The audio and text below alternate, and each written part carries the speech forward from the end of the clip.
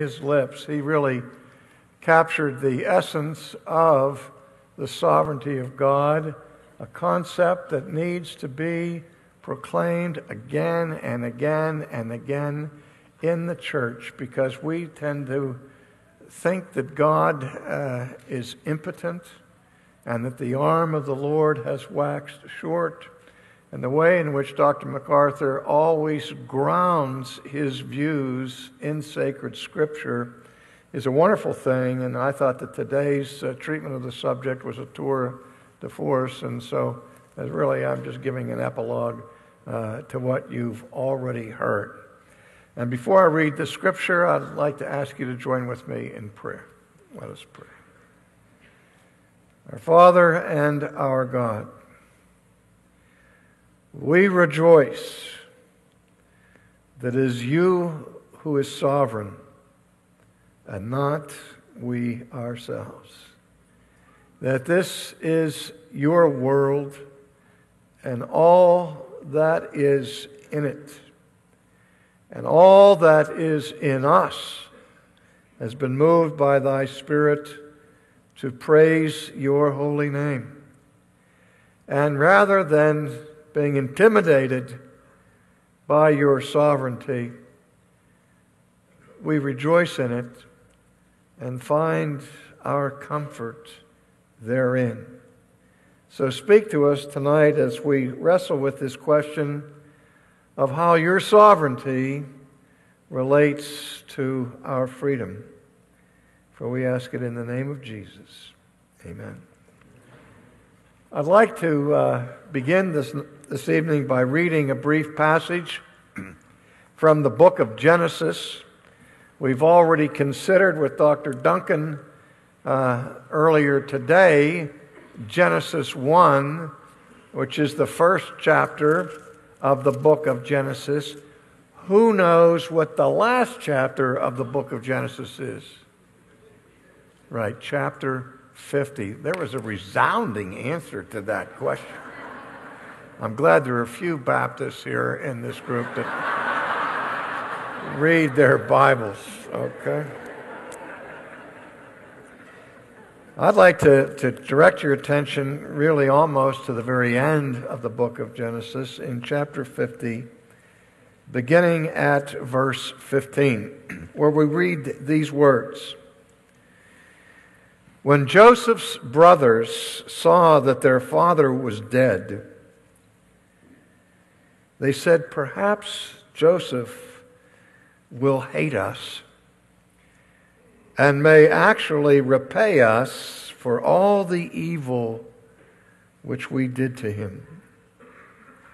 And so they sent messengers to Joseph, saying, "Before your father died, he commanded, saying, 'Thus you shall say to Joseph, I beg you, please forgive the trespass of your brothers and their sin, for they did evil to you.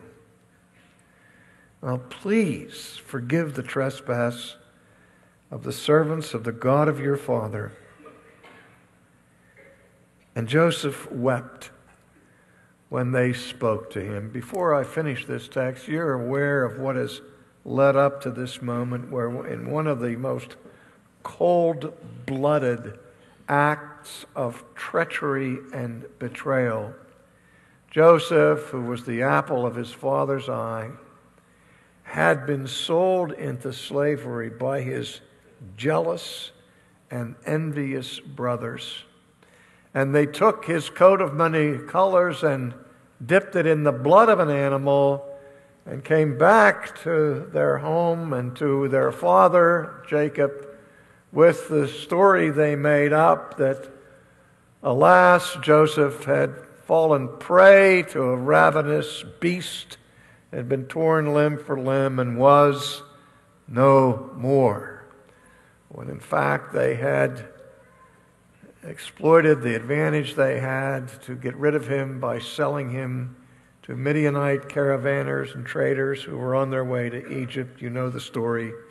They came there, sold him in the slave mart to Potiphar.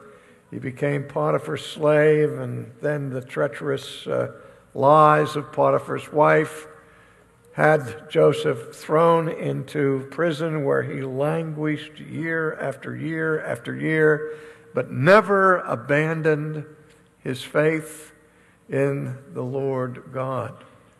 And then through the mysterious manner of his ability to interpret dreams, Joseph was freed in order to interpret the troubling dreams of the Pharaoh. And because of that, Pharaoh appointed Joseph to be working with the erection of the store cities for the grain to protect them against famine. And Joseph showed such a penchant for administration that the Pharaoh elevated him to the level of prime minister. You know the story then, how when the famine hit Canaan, Jacob sent his sons down into Egypt to get relief, to try to get goods from the storehouses to feed their family. And they came into the courts of Pharaoh and were met there by Joseph. Joseph recognized them. They didn't recognize him.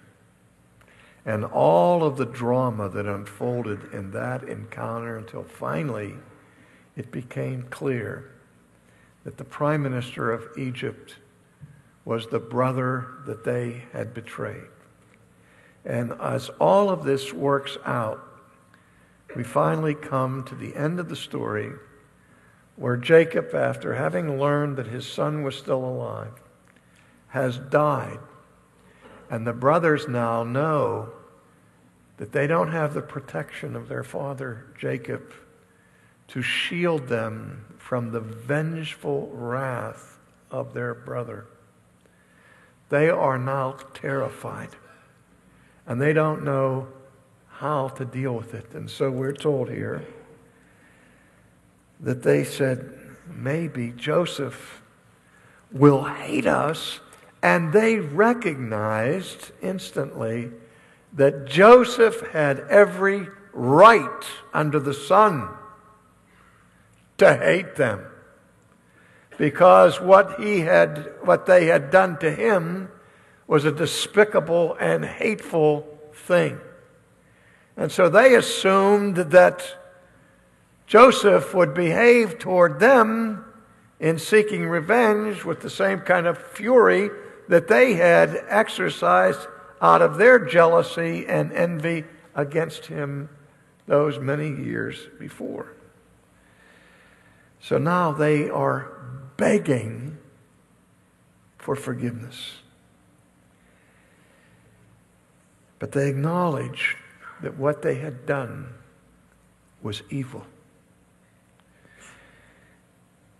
Thus you shall say to Joseph, I beg you, please forgive the trespass of the servants of the God of your father.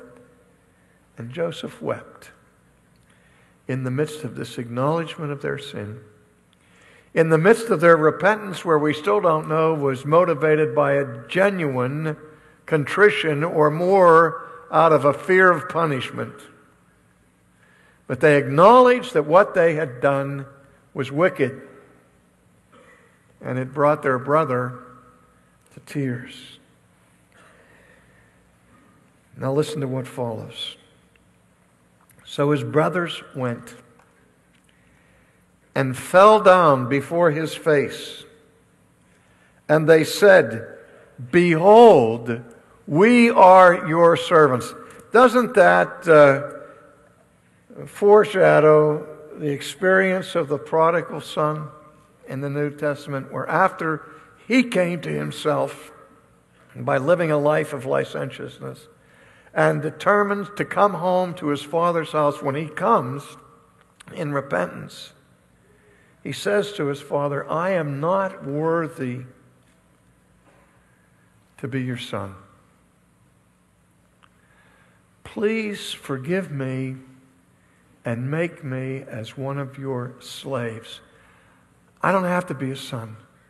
I just want to be in your house. And I'm happy to be there as your slave. And it's the same idea here that the brothers are saying to Joseph, look, we've wronged you. We don't expect you to receive us as your brothers. And they're on their face, and they say, accept us as your slaves. Now, how does Joseph respond? Joseph said to them, do not be afraid. Am I in the place of God? You're on your faces before me as if I were the living God. I'm just your brother. I'm not ruling in the place of God. As for you, you meant evil against me. You acknowledge it. I'm not going to sugarcoat it. What you did to me those years ago when you betrayed me and sold me into slavery was unspeakably wicked. It wasn't an accident. You knew exactly what you were doing. You meant it and intended it for evil. And it's as if Joseph was saying to his brothers, you know, I've thought about this a little bit over the last several decades. I've had a lot of time in the prison to think about this. And I've had to deal with the possible root of bitterness that would grow up in my soul because of what you guys did to me. But I've come to understand that you were not the only players in this episode. I've come to understand that the sovereign God of the universe, the Lord God of Israel, was intimately involved in your wickedness. You couldn't have hurt me for a second. You couldn't have damaged my heart or destroyed my relationship with my Father. You couldn't have had me delivered into the hands of my enemies and cast into prison for 1 second apart from the sovereign providence of God. Because God's sovereignty was involved in your diabolical actions against me. And I believe in a God who works all things together for good to those who love Him and who are called according to His purpose. And that I believe that the Lord God of the universe has the sovereign power even to work your treachery against me for good. Now, before you relax and say, well, see, we were just carrying out the sovereign will of God. Certainly, you're not going to be upset with us for that. We can't even say that the devil made us do it, but it's this sovereign God up there that made us betray you. So just like Adam before them would say, the woman that you gave me led me into this predicament, Joseph is not going to give them that option. He said, let's be clear. What you did was evil. And Joseph was not about to call good evil or evil good. What you did was evil, and you meant it for evil. But what you meant for evil, what you designed out of the wicked machinations of your hearts for evil, God meant for good. So that God's intent in all of this was altogether righteous. that God, in His sovereignty, has the capacity and the ability to work through the sinful decisions and the wicked choices of His creatures to bring about His sovereign will, which is altogether righteous. Well, John has already shown how that works out in the New Testament, that the cross was not an accident. The cross was the most wicked evil ever perpetrated by human beings. Caiaphas meant it for evil. Pilate meant it for evil. The Pharisees meant it for evil. But over and above the human intentionality, the human decisions that grew out of the evil inclinations and impulses of fallen human beings, God was at work to bring about good.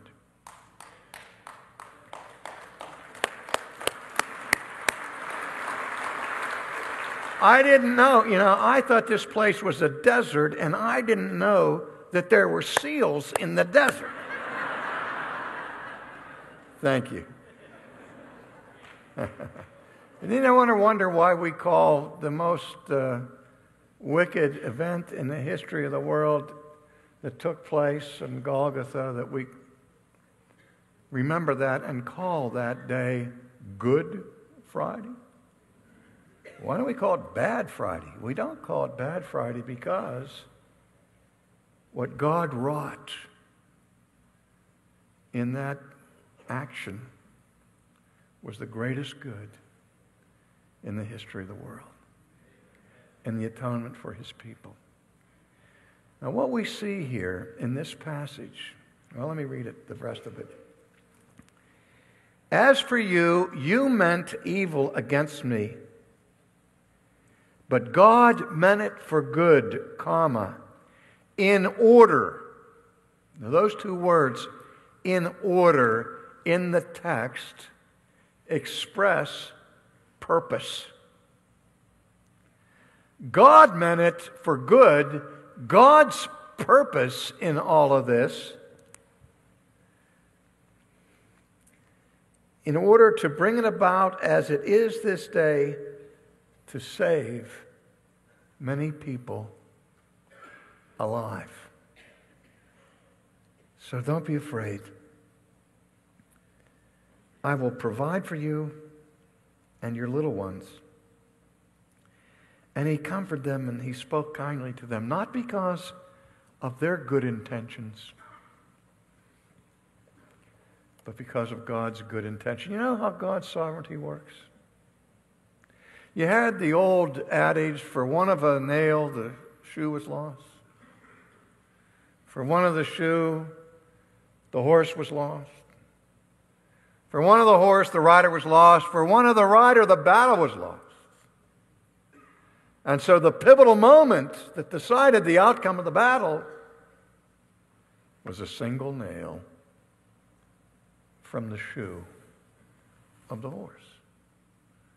An insignificant detail became the pivotal reason for the loss of the battle. Do you ever think of what led to Good Friday? Whatever led to your salvation? Just go back a little bit in time. Jacob favors Joseph, so he makes this gorgeous coat of many colors for him. And he gives him that coat. And Joseph struts around like a peacock in the thing. And he tells his older brothers that I had this dream where you guys were bowing down in front of me. And they said, that's it. It's enough with the coat. This kid has got to go. And so they go and they sell him into slavery, and he goes. It just happens. It just so happened. And when they're trying to get rid of him, just at that second comes these caravanners on their way to Egypt. And there's this unplanned intersection between the intentions of the Midianite caravan merchants meeting up with the plans of Joseph's brother. And so when they join together, everybody's happy. It's a no-lose situation. The brothers get rid of Joseph. The Midianite traders get a prize that they can sell in the slave market. So they now go down to Egypt. And just by chance, when they put this kid up for sale in the slave block, it just so happens that the one who gets the winning bid is this captain of the guard named Potiphar, who just happened to be married to this unscrupulous woman who tried to seduce this young slave, who was falsely accused, thrown into prison, where there happened to be his fellow prisoners, the butcher, the baker, and the candlestick maker. And while he's in there, he's interpreting dreams for them. And it just so happens that one of them gets out and goes to talk to Pharaoh, and Pharaoh has these nightmares. But good luck for Joseph, the candlestick maker remembers this guy back in prison who can interpret dreams. You know the story, so he finally brings him back. Joseph becomes the prime minister. The famine comes. The brothers come. They finally invite Jacob to come back down to Egypt. And if it hadn't have been for that, the Jews never would have sojourned in Egypt. But now they come and they live in the land of Goshen. They multiply, they produce, but it just so happens that there comes this Pharaoh who didn't know about Joseph. And instead of giving safe conduct to these Jewish immigrants, he decides to turn them into a slave labor force to take care of his public building projects. Well, as fate would have it, one of their women conceived and has this baby, and at the time the Pharaoh creates this edict to destroy the children. And so this mother, not wanting her baby to be put to death, makes this little ark out of reeds and pitch, sets it adrift in the river, consigns the fate of her child to the hidden providence of God. And so the little thing starts to float down the river, starts to cry. I mean, if the child hadn't cried, nobody would ever notice the doggone thing. But it just so happened that Pharaoh's daughter's down there doing her wash, and she finds this baby, and she says, well, I got to take care of this baby. She takes it home, raises it as the child of Pharaoh, so that the little baby gets all the training of the best of the Egyptian court. But then just one fateful day, without any intent, without any plans, nobody was lying in wait. He happens to see a guard mistreat one of the Jewish slaves. And in his anger, he rises up and strikes this guard and kills him accidentally. It wasn't malice aforethought. It wasn't first-degree murder. He wants to hide the body, but somebody saw it.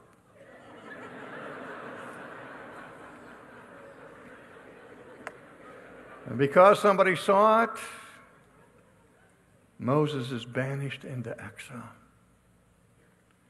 where he languishes as a shepherd in the Midianite desert until his old age.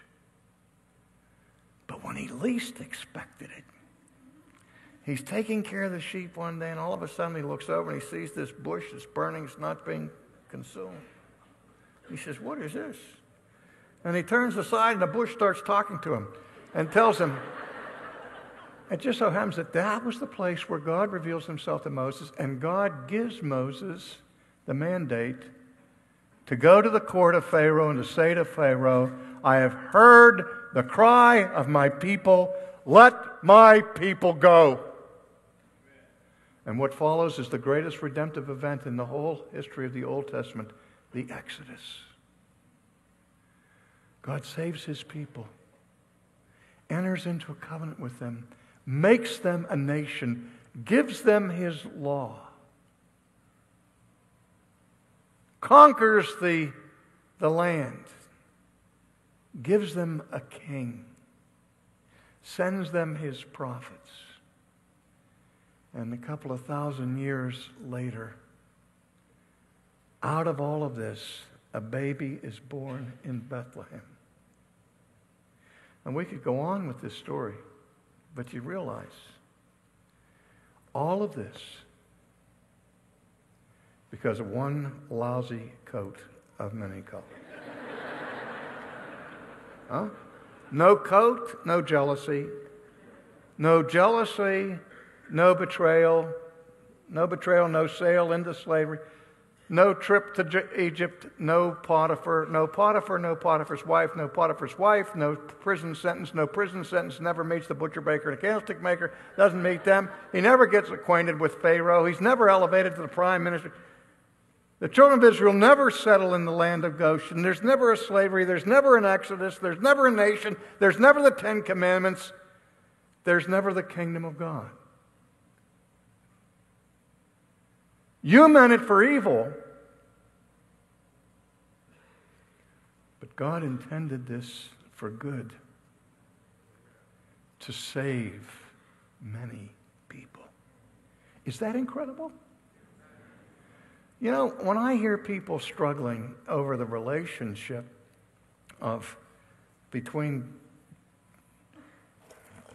oh no, there goes my watch, all the way down behind the pulpit. That's my most valuable possession. That's better than the coat of many colors ever was. Do you see? You can't even reach it. I got to keep preaching until we find a lady who has a really skinny arm, or somebody who, here she comes. Can you reach down in there? I bet you can't even get that. That's it. There she is. Thank you very much.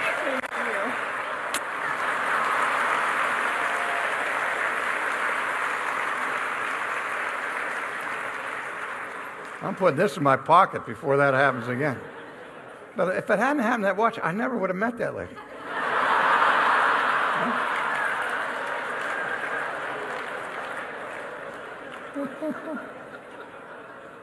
You know, but when we deal with this difficult questions that we have to struggle with as Christians, it always comes up in the list.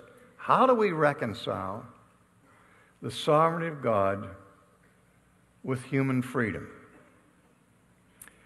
I have to say a couple of things about this that seem to be almost contradictory. In the first instance, I have to say, as a brand new Christian, as a Christian of only a couple of months, I thought about this question, and I was troubled by it. I thought, it seems to me that I'm facing a contradiction here between human freedom and divine sovereignty. I'm thinking, if God is really sovereign, then we can't really be free. Or if we're really free, God can't really be sovereign. And so I was in a college that was church-related, and it was a very, very weak relationship. But as one in which there was still a requirement to take Introduction to the Old Testament, which I was doing as a freshman, and I raised the question to the professor, but what about God's sovereignty and human freedom? And he kind of screwed up his forehead to give a look of profundity. You know? And he talked in hushed terms. He says, it's a mystery. He said, it's like God's sovereignty and human freedom are like parallel lines that meet in eternity. And I heard them say that, and I thought, wow, that's heavy stuff. This professor is really smart. Parallel lines that meet in eternity. I left the classroom and I went back to the dorm, and I liked to play ping pong there. And I was playing ping pong, and I was in the middle of this ping pong game, and I'm thinking, parallel lines that meet in eternity. I'm thinking if those prayer lines meet in eternity, in fact, if they meet in Albuquerque, in Dallas, in Atlanta, or New York City, never mind eternity, they're not really parallel lines now, are they? Because if they're really parallel lines, they're not going to be in Albuquerque or anywhere, let alone eternity. And I said on the other side, if they do meet in eternity, then they're not really parallel lines. So that this seemingly profound answer to my question sort of fell by its own weight. And I thought, that's really silly to talk like that. So then I got another one. He tells me it's like when you go get water out of a well. You have this bucket up at the top, and it's attached to a rope, and you let that bucket down to the bottom of the well. You can't see. It's too dark down there. And you drop it down in there, and you let the bucket collect some water, and then you pull it back up, and you have your water. And he says, do you realize that there are two ropes that go down there, but outside of your sight, they wrap around the, what do you call that thing? The pulley, thanks, Chris, at the bottom. And so their connection and their unity is beyond the scope of your vision. And that's kind of how it is with the sovereignty of God and human freedom. But what we're talking about here, folks, is not getting water out of a well. And I realized by the time I was just a Christian for about 3 months, what's the big deal with this question? This question is really not a tough question at all. It's a very simple question. And what amazes me is how so many people seem to stumble over it. There's really no problem. There's no contradiction. There's no mystery at all. You have God who's a being, and you have people who are beings. And when we talk about the difference between the two, we call the beings that we are human beings. And when we refer to God, we say the supreme being. Now, what's the relationship between human beings and supreme beings? Well, the main thing we have to understand there is which one is supreme. We don't call people supreme beings, we call them human beings. It's God who is the supreme being. Now, God is a volitional being. That is to say that God has a will. He has a divine faculty by which he makes decisions, by which he undergoes choices. We, as his creatures, are also volitional beings, and part of our humanity is that our creature has endowed us with the faculty of choosing, which we call the will.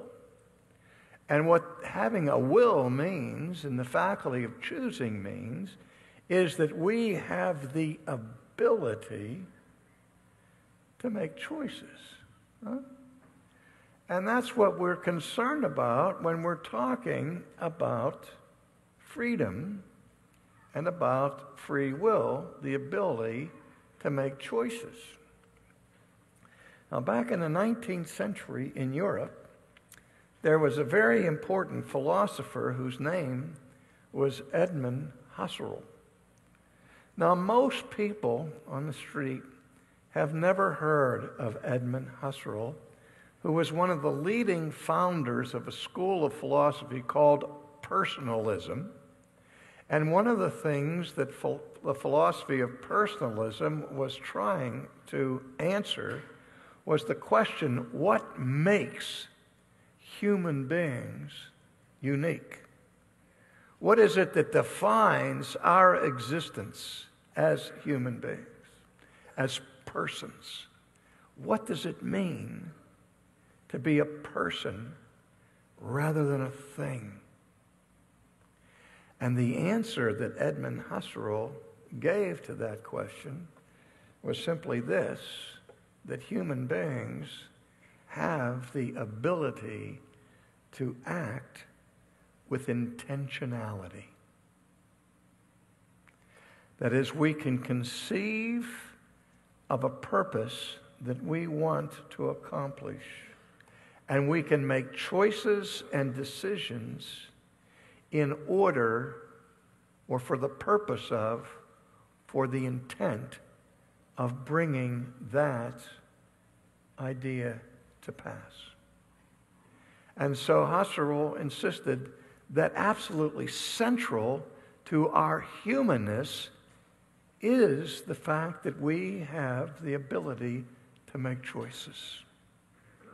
Now, I said most of you probably have never heard of Edmund Husserl, but I suggest that most of you have heard at least of one of his two famous disciples. His two most famous students were Jean-Paul Sartre and, I took a pain pill about an hour ago, and I said to my wife, I said, this is going to be an exercise in terror tonight because I'm going to be so loopy. I'm not even going to be able to remember Martin Heidegger's name, but it just came to me. All right. So you have Sartre and Heidegger, who are two of the most significant atheistic philosophers of the 20th century. Both studied under Husserl. Both preoccupied with the whole concept of human volition. And Sartre came to the conclusion that it's human freedom that is the strongest argument there is against the existence of God. Basically, Sartre reasoned in this manner. He said, if man is truly free, God cannot exist. And, conversely, if God exists, man cannot be free.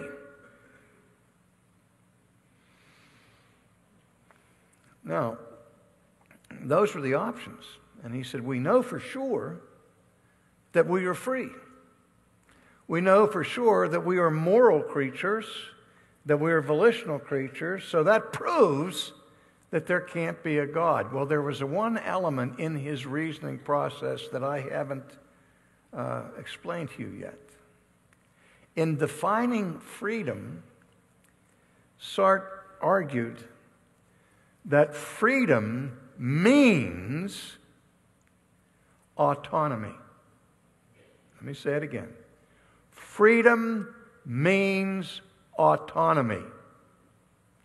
And unless your freedom is elevated to the level of autonomy, your supposed freedom is but a mirage. Okay? What is autonomy? What is an automobile? You all know what an automobile is. It's the thing that guzzles your gasoline every day. The word automobile has a prefix and a root. Auto means self. Mobile has to do with movement. An automobile is a machine that moves itself. Except when it runs out of gas, then we have to push it. And it's no longer an automobile. But that word auto means self. The Greek word for law is the word nomos. You've heard it already today. The word antinomian means against the law. And so the word autonomy, autonomos, means literally self-law or self rule. And so the idea Sartre had was this, that to be truly free, we have to have absolute freedom. We have to have autonomy, meaning that we have no accountability ultimately to anyone outside of ourselves. So obviously, if I am autonomous, if I rule myself, there is no room in that scenario for a sovereign, omnipotent deity who reigns in heaven over all things. Now, if you want to find an insoluble contradiction, an antinomy that no amount of insight can resolve, it would be the conflict between divine sovereignty and human autonomy. Those two cannot mutually exist in the same universe. Just like we understand that there cannot coexist in the same universe an immovable object and an irresistible force. Now, we can conceive of a force that is irresistible, and we can conceive of an object that is immovable. What reason cannot conceive is the coexistence of two objects, one of which is immovable and the other of which is irresistible. Why not? If an irresistible force meets an immovable object and the object moves, what does that tell you about the force? What does that tell you about the object? It's not immovable. If an irresistible force meets an immovable object and it doesn't move, what does that tell you about the irresistible force? It wasn't irresistible. You thought it was irresistible. And the old songwriter understood this. Some of you with Snow on the Roof, remember the song? It goes something like this: if an irresistible force such as you meets an immovable object like me, then what? Somewhere, somehow, da-da-da-da. Something's got to give, something's got to give, something's got to give. Remember that? That's the way they used to write songs in this country.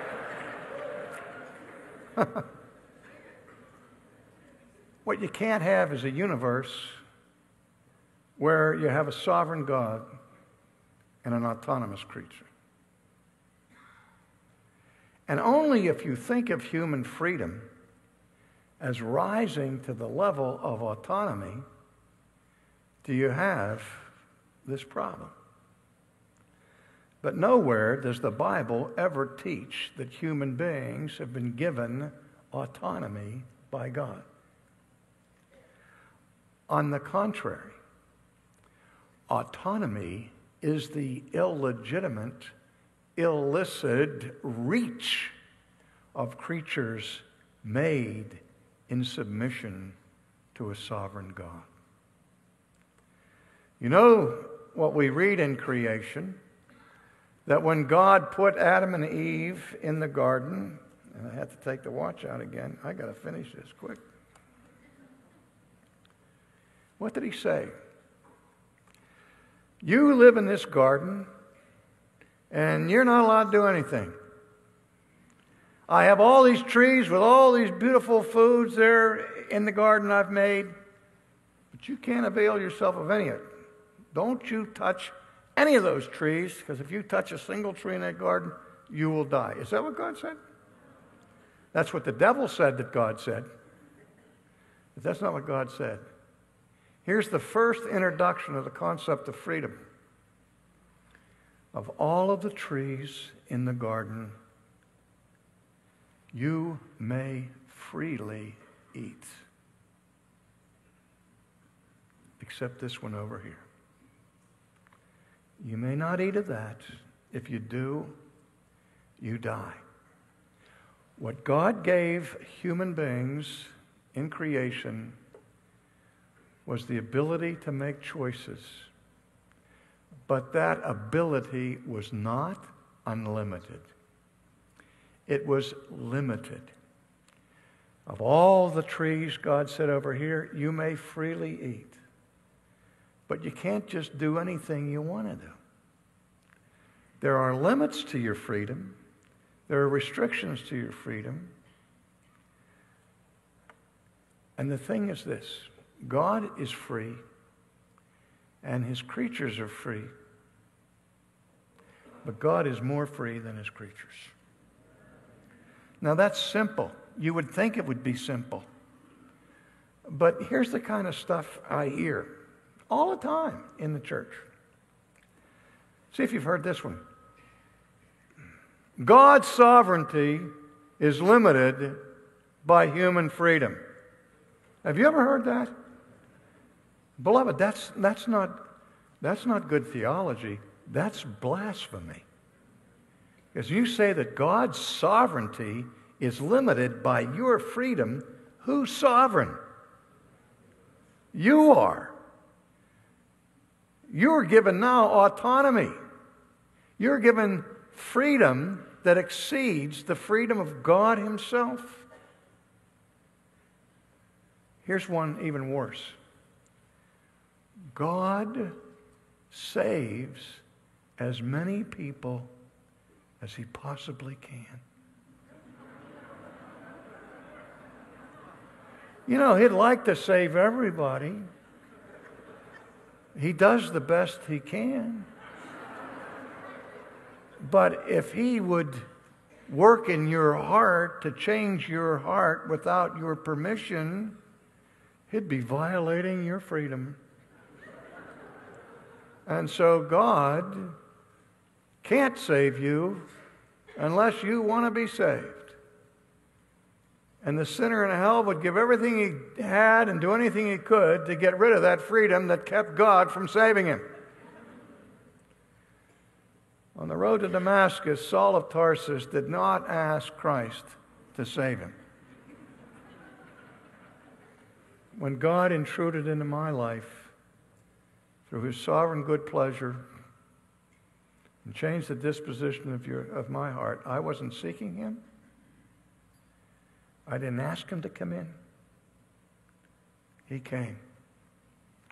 That's how he came to you. He didn't destroy my freedom. He elevated it. Because until he did that, I was a slave to my own wicked inclinations. Now, in the doctrine of providence, we talk about the doctrine of concurrence. How there can be the choices of God at the same time there are choices of men, and how God works through the choices of human beings without annihilating our choices. God did not rob Joseph's brothers of their freedom. Joseph's brothers did exactly what Joseph's brothers wanted to do. God didn't coerce them. God didn't force them. But God exercised his sovereignty through their free decisions. That's an amazing thing. It is a good thing. And I rejoice that my freedom never places a limit on God. If I choose to do anything that I do, if I choose to raise my hand right now as an exercise of volition, my mind has decided it would be a good thing for me to raise my hand, and that notion somehow is communicated to the body, and their interaction between a non-extension and extension takes place, in this activity where I raise my hand.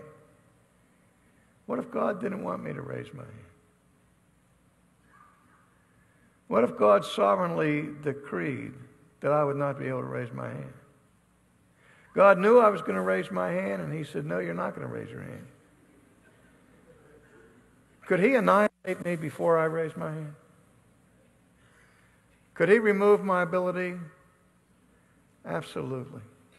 There was already a reference earlier to the Westminster Confession that says God ordains from all eternity freely and immediately whatsoever comes to pass, but not in such a way as to do violence to the will of the creature or to do away with secondary causes. My ability to raise my hand is a real power. I can exercise real causal power by deciding I want this effect of raising my hand. But always and everywhere, I live and move and have my being in God. And I can't even raise my hand without the primary power of God. So if you're going to deal with this problem of human freedom quickly, you got to get rid of the pagan idea that has infiltrated the church, that free will means autonomy, or that free will means that as a creature you have the ability to incline yourself either to the good or to the bad with equal power. No. God says that by nature in your sin, you're a slave. You still have a will, you still have the ability to make choices, but your choices are wicked. You are morally incapable in and of yourself until you are enabled by God the Holy Spirit ever to choose the holy things of God. If God said, here I am, here's Jesus, here's no Jesus, take your pick. The humanist, the secularist, that person says, you have the equal power to choose Jesus or not to choose Jesus. The Bible says, Jesus says, if that option is set before you in your sin, in your corruption, in your state of spiritual death, you will not choose Jesus. Because you cannot choose Jesus. And the reason you cannot choose Jesus is because you will not choose Jesus. See, the simple thing is you cannot choose what you don't want. What choice is choosing what you want the most in a given situation. The most powerful inclination that you have at the moment. So, choices don't happen in a vacuum. They're not magic. Every choice that you've ever made has a motivation behind it. It's your motivation, not somebody else's. You've never once in your whole life done something that you didn't want to do. I have $100 in my wallet that I will give not to the first person, but however many of you can do it, who can tell me tomorrow, after thinking about it all night, of a single action you've ever done in your life that you didn't want to do. You can say, wait, I don't have to go to bed and think about that. I'm at this conference, and it's the last place I ever wanted to go. I said, well, why are you here if you didn't want to come? You don't know. My wife, if I didn't come to this conference, she was going to make my life hell on earth. And I had no desire to come to this conference. And I said, yes. But at the time of the decision, your strongest inclination was to acquiesce to the wishes of your wife rather than to live in the misery that you would have if you didn't. It's like Jack Benny. You remember the old skit when he would be in front of it giving his dialogue, and the guy would come from the side of the stage with a mask and a gun, and he would point the gun at Jack Benny and he'd say, your money or your life? And Benny would go.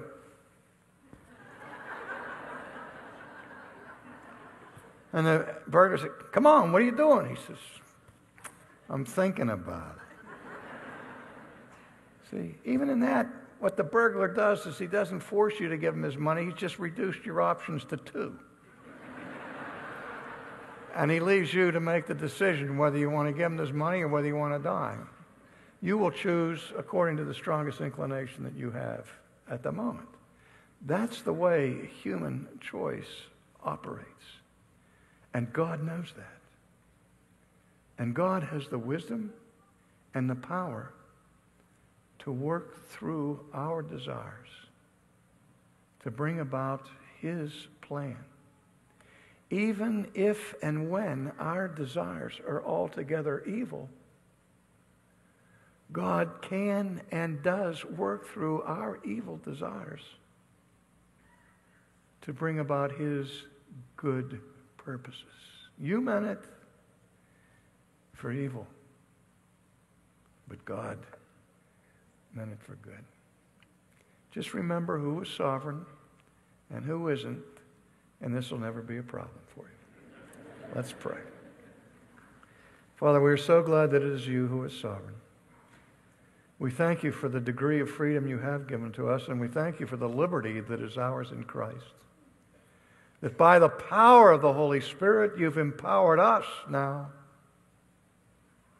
to choose Jesus, to want Jesus, to desire that which was once completely undesirable to us. When once we didn't want you in our thinking, you have given now to our soul a desire to know you and to love you.